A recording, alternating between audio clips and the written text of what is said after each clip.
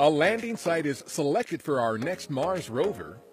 Our InSight mission is in the home stretch of its journey to the Red Planet. And a week of celebration on the space station. A few of the stories to tell you about this week at NASA. On November 19th, we announced that after a 5-year search that included more than 60 candidate locations on Mars, Jezero Crater has been selected as the landing site for our upcoming Mars 2020 rover mission. This decision today could determine what happens in the next decade or more of Mars exploration, both robotic and human. The technologies that we prove here feed forward into a program that gets ever more exciting.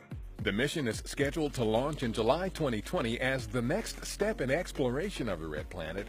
It will not only look for signs of ancient habitable conditions and past microbial life, but will also collect rock and soil samples that could be retrieved for return to Earth by a potential future Mars mission. A series of news briefings on November 21st focused on the upcoming landing on Mars of InSight, our next mission to the Red Planet and our first Mars landing since the Curiosity rover in 2012. The InSight lander is scheduled to touch down on November 26th at approximately 3 p.m. Eastern Standard Time. We will carry live coverage of the event on NASA television, on nasa.gov, and on the agency's social media platforms. InSight will be the first spacecraft to study the Red Planet's deep interior to help us better understand the formation of all rocky worlds, including Earth. It was a busy week full of celebration aboard the International Space Station. On November 20th, the crew celebrated the 20-year anniversary of the 1998 launch of the Russian-built Zarya module, the first element of the space station.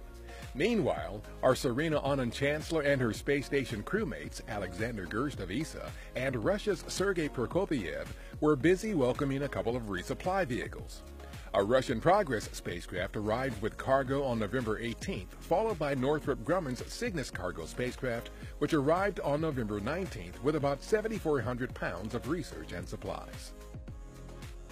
Anand-Chancellor and Gerst also recorded a video message to talk about the crew's plans for Thanksgiving dinner. And this is our turkey. Along with Russian colleague Sergei Prokopyev, their plans included a little downtime from their daily activities to reflect on the things for which they are thankful. From the crew of Expedition 57, from our home to yours, we wish you a very happy Thanksgiving.